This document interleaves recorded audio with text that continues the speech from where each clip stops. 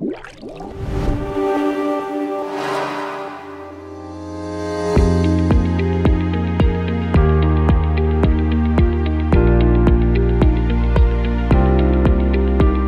might find a leakage in a coupler. If you face such a problem, proceed with the following steps. First, release pressure from the system by closing the inlet main valve and opening any downstream valve.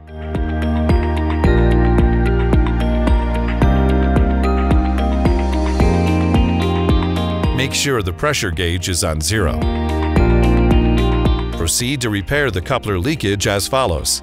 Open the leaking coupler.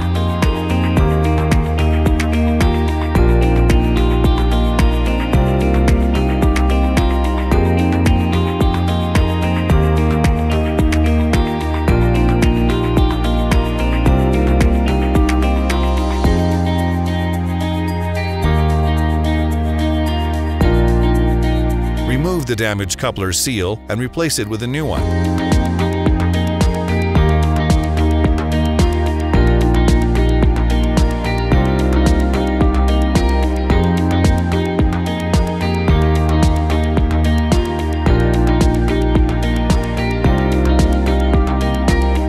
Now reassemble the two parts of the coupler and close them tightly. Make sure the seal is positioned correctly.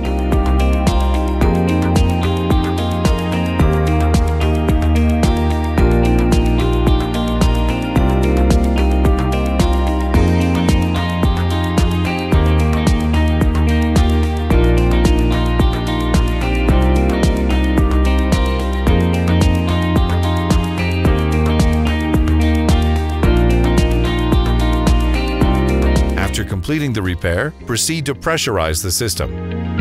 Now recheck the leakage source to make sure the coupler seal is performing well under pressure.